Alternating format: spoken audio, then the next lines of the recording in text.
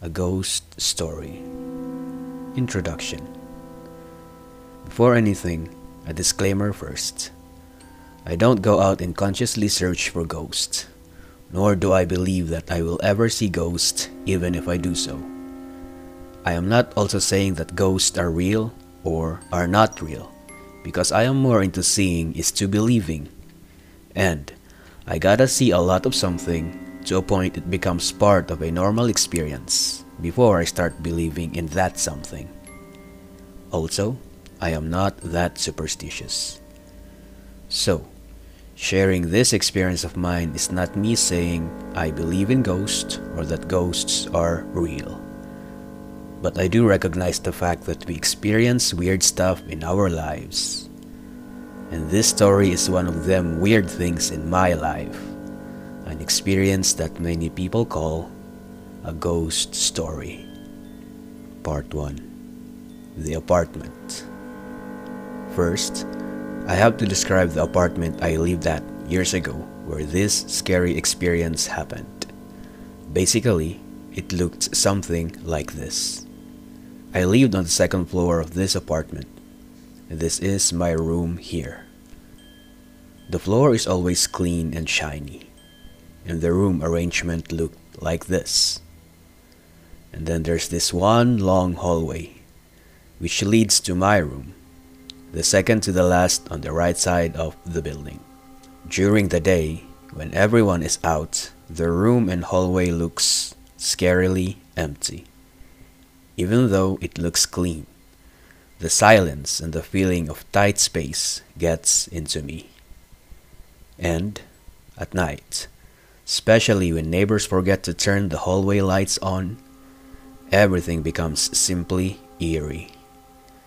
If ever you have seen a horror film where a character passes through a quiet long hallway and expecting something scary to pop up, that's the same feeling I get in our apartment building. Finally, around this end part of the hallway, among these 6 rooms, I was the only tenant at that time. So here's the story of the time I saw something scary. Part 2. The Sighting. It was a bright sunny afternoon. Just got back from work. It was a tiring day, I admit. I remember just wanting to get in my room and sleep for a bit. So, upon arriving at my apartment, I sorta rushed inside, pushing the 2 glass doors with force. I felt weird when I entered through the first floor. It was a hot season that time, but inside the building, it felt cold. I thought maybe someone forgot to close their door and let the cold air-conditioned air out, because it was really that cold as I was walking on the hallway going for the stairs. My eyes were looking at the floor as I climbed the stairs, going to the second floor. I thought, nice, they cleaned the floor. It's so shiny. Before I can reach my room, there's a sharp turn towards my left I have to cross. As I was crossing this left turn, once again, I felt the cold air. I am very curious now, this time because I have not seen any of the doors open on the first floor. I stopped and looked on my right to see whether one of the doors from the right side of the building was open. I dismissed this weird cold air again, thinking it's not that important. I just really want to go to my room and rest. I turned my eyes back on the floor. It was really that clean, I can't help but look at my reflection. I was nearing towards the door of my room, the room second to the last down the hallway. I slowly panned my sight up towards the end of the hallway. The end of the hallway is glass all throughout. From outside, I can see the green leaves and the glitter of the golden brown afternoon sunlight. The shadow and light glitter made the end of the hallway look nice if I were being honest. This visual lulled my senses to relax and made me ignore everything. So I was now intently looking straight at the dancing plants outside that was causing lights and shadow to play at the end of the hallway, It was hypnotic. Taking the last few steps towards my door, I thought to myself, finally, I'm home. But before I could turn right and reach for the doorknob, I saw something that really rattled my senses awake. A dark shadow figure moved towards the door on the left.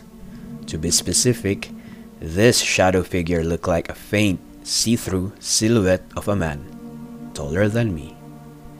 Why do I say a man? Because the shape of the head to the shoulder of this shadow figure was very obvious. I saw a shadow figure face through the door of the last room on the left side of the hallway. This shook me. It was disturbing beyond my belief. What did I just see? I froze in front of my room's door.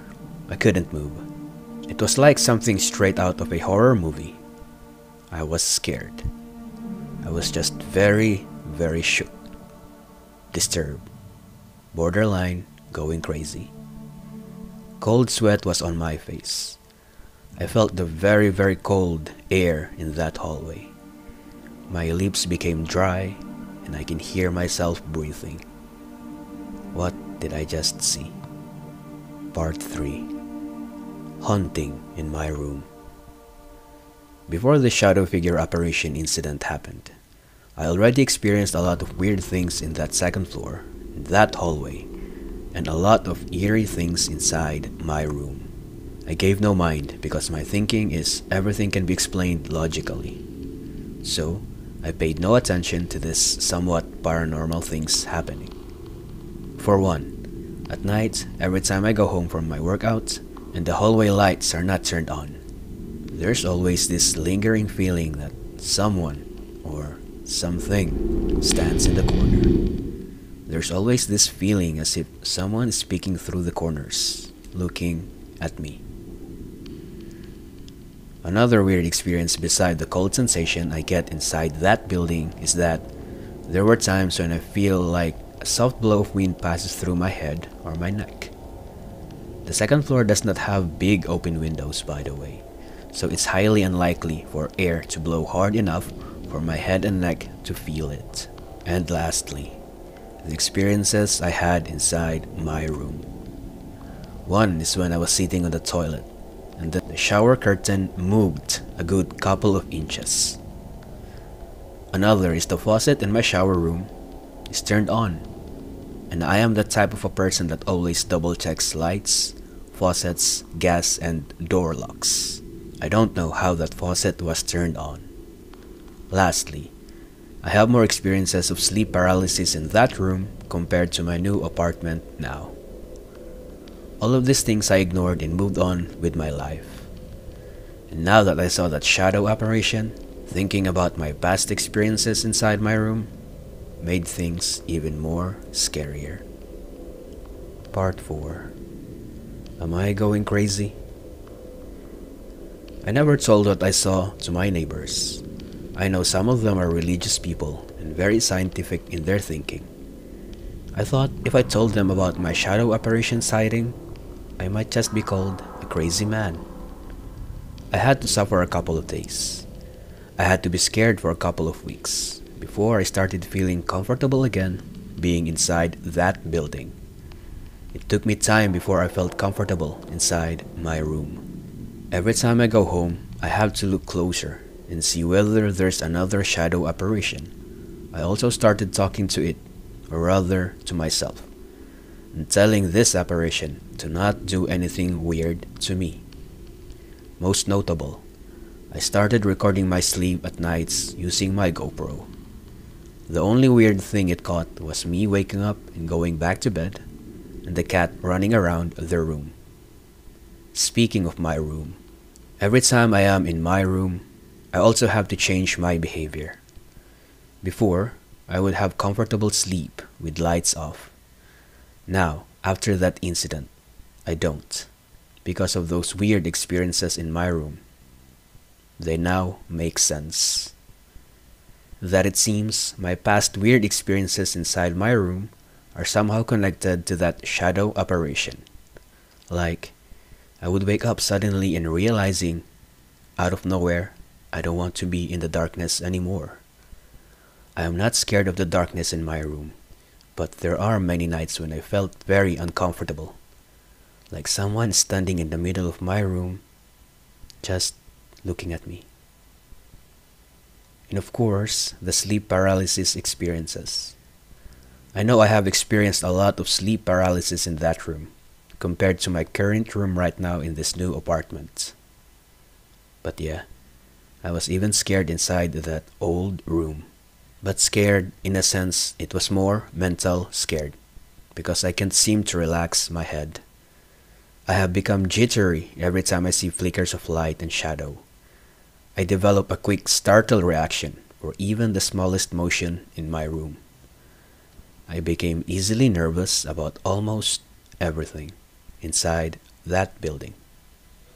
Honestly, I thought I was going nuts. One day, I overheard my neighbors talk. They were talking about normal things. I stopped to listen and joined in the chat. Then, one of them started sharing her ghostly experience at 3 a.m. That she always hears footsteps and knocking on the doors. But when she goes out to check, she finds none. This caught my attention. Hearing this story comforted me, because there's someone who can validate my experience, to validate that I was not going crazy. I shared my story with them, how I saw this shadow apparition face through the door inside the room at the end of the hallway. The 4 neighbors were actually not surprised. This is because they too had their own weird experience inside our building apartment. Besides the first neighbor, the other 3 neighbors also were witnesses to some scary things, and they experienced almost the same things as we did. Cold air chills, the feeling that someone is standing at the corner of the hall, staring, weird feeling inside the rooms, and footsteps in the hallway. This was scary to hear from me, but at the same time, hearing their experiences calmed my nerves. Thank goodness I am not going crazy, I thought. I have since moved out from that apartment, and in my new apartment, I have never ever experienced anything weird or scary. Sleep paralysis also has become very rare. Conclusion. A revelation. I have not told you yet the real revelation in this story. A twist, if you may. A revelation which can actually help explain my scary encounter. There's one key piece of information I have not disclosed. Here it is. Remember this room?